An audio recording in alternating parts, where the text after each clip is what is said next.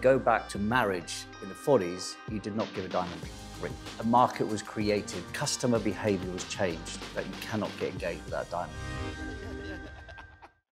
Hello, John. Thanks for joining us. I did want to dig a little bit, maybe into sustainability first, because I think it probably sits in that space of like purpose, which is kind of often a recurring theme. Yep.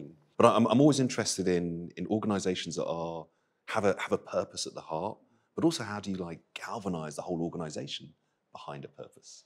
Yes, I mean, EY's purpose is building a better working world, and it's been a huge galvanizing driving force. You know, if you look at our overall growth, if you look at our people engagement, having a strong purpose is very powerful. You know, we've got the data behind it to show its effect. I think it also ensures then that you're doing all the right things at the right time. So sustainability clearly is a massive issue alongside other things, you know, social equity, all of the critical drivers of change essential to the world. I think sustainability, we went out about 3 years ago with a strong commitment from ourselves, but also building partnerships around the world in terms of how to affect change. And, you know, we talk about value-led sustainability, the fact that, you know, at a business level, there's an imperative to do it for future generations, otherwise we'll not have a planet to serve. Yeah. Equally, future competitive advantage is going to come from those organizations that actually embrace it.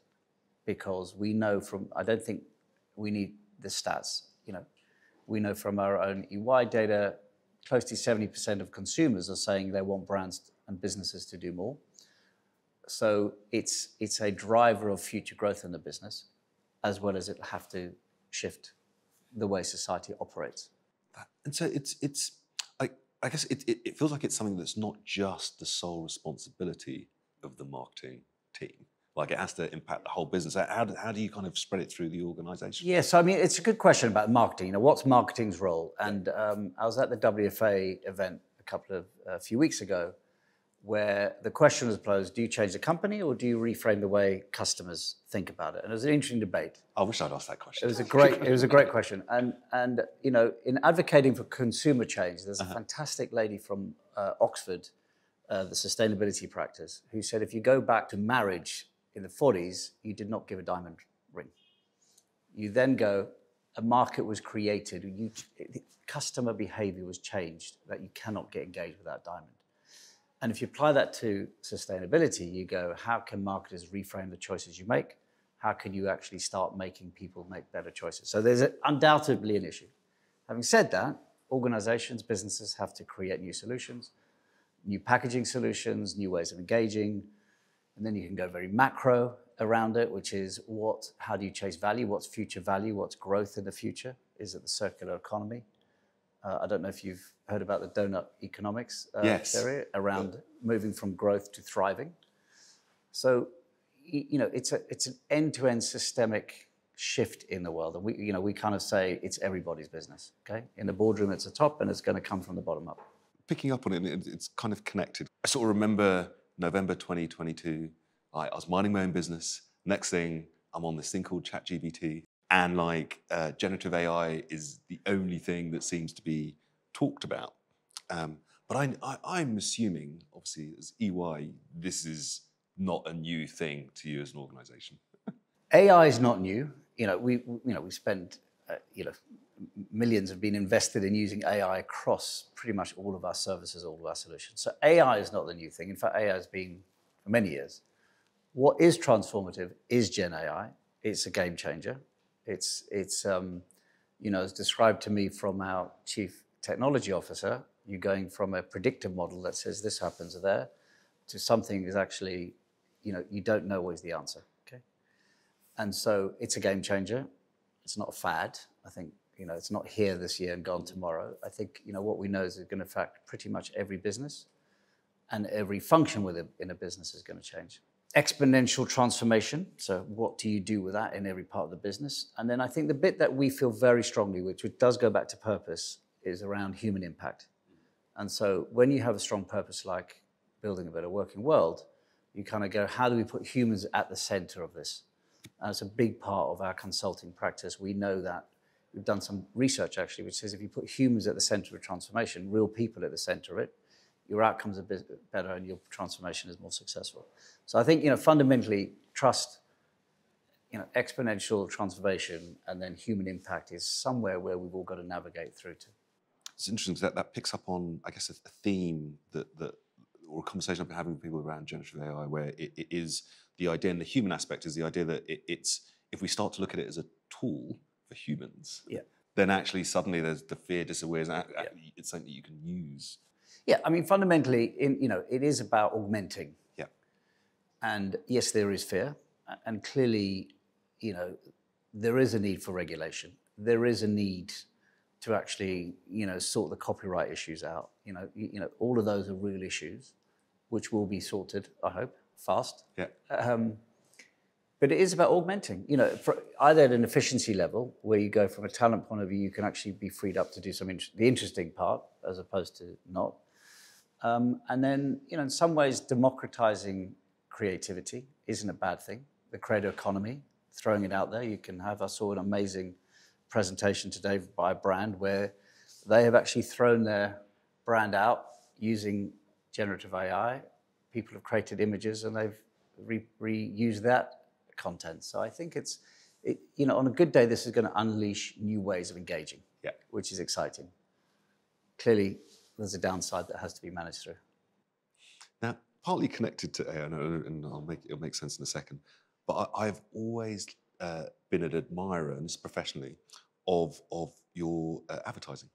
And the line "better questions," right? And the reason I kind of bring it up in the AO is because obviously how we interact with a lot of sort of the generative AI models is that we have to ask questions of it and make suggestions. So it feels like somehow you saw this coming. Yeah, I mean, I wish I could say I saw better questions in AI when first creating the Better Questions campaign. But fundamentally, in fact, I was on a call yesterday with our global head of talent. He said, "Isn't this the moment around Better Questions to double down on it?" I said, "Absolutely, because the prompt, the way you ask a question, will get a radically different answer. So we're all going to actually have to get even more skilled around the better question." And so, in some ways, we've had the better the question, the better the answer, the better the world works. Yeah. It's probably the better the question, the better the prompt, the better the outcome.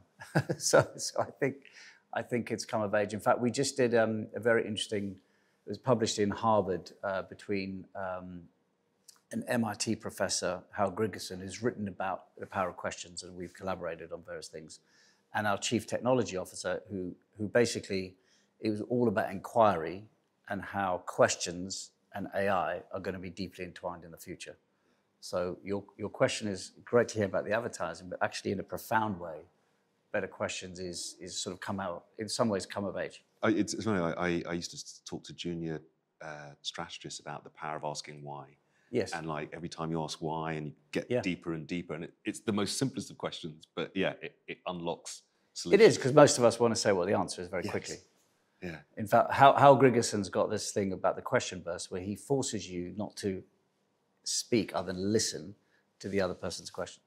There's only the questions you can do before you get to solving it. So drawing on that, I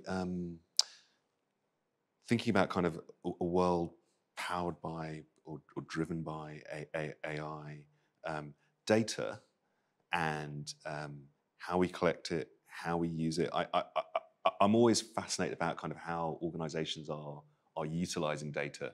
I mean, look, data is a primary source of what we do at EY. I think along with the data becomes all the protections and how we are responsible about it. I think, as you know, one of the biggest challenges with sort of the open version of generative AI is you putting out your content into the world. So there will be a degree of complete open source, and then people building their own platforms within using it so that you can actually protect your own data. So, I mean, all of the old truths about data being, the liquid gold or the liquid oil of the future, it absolutely is, right? Exactly. The one thing I always wonder though is there a tension between sort of data and creativity? Like how do you kind of have the two live together?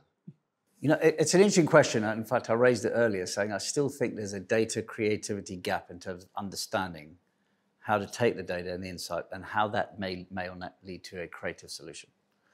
And I think for now, if you look at creativity being about making connections between different inputs, whether it's a data piece, whether it's a societal issue, your brand, somewhere the connection points lead to a creative solution. That's the imagination. The data somehow can spark a thought. But to this day, that next leap is still a human activity. And I think where AI will play a very powerful role, it's almost like a fast brainstorming. Certainly for now, who knows in the future. But for now, it's a radically fast way of brainstorming ideas around, and then, the human mind can take it to the next level. Well, picking up on the theme of humans, using my very tenuous link here, but you're a B2B advertiser, and so when you think about audiences, you obviously think about your audience through a very particular sort of business lens. But I always find that there is a reality between there's people as business people and there's people as just humans. So how do you kind of go about thinking about your audience and finding opportunities to engage them? Yeah, I mean, it's a great question. Because I work at EY, I'm now seen as a B2B marketer. I mean, most of my life was consumer. And I often say the reason I probably was able to add new value into the system is because I don't think there's a separation. I think it's human to human, right? So B2B is human to human. And therefore, like anything, you are connecting with someone's emotions, okay? So what's the value exchange?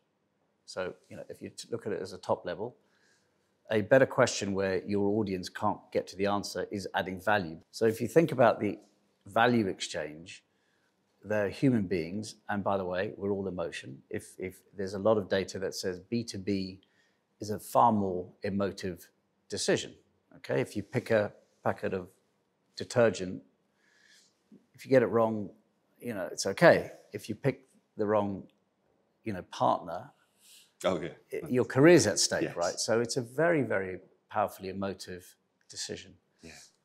So human to human is the way I'd look at it. And I don't see a separate, there are tactics that are different between B2C and B2B. But in terms of the way you think, so what's the insight behind the audience? What value can I create to them in the exchange? It's sort of like I like that human to human because the other way is B2B becomes kind of B2Me, like the holistic me and my ambitions and all that. And that emotion and the decision, you're right, it's wrapped up in the whole career. Your whole career, your livelihood, your family. Looking forward to the next 2 years or even beyond, what are you excited about or maybe even nervous about? I have to say I'm excited by AI, right? Because it's a big, meaty challenge, okay? It's complex. It's got legal frameworks, societal issues. It's got implications for people's roles at work. I mean, it's a profound shift. And having said that, I think probably people on the whole that go into marketing or advertising or any form of creative industry actually love meaty, big problems to work through. And so I think that's exciting. It's a bit like sustainability, right?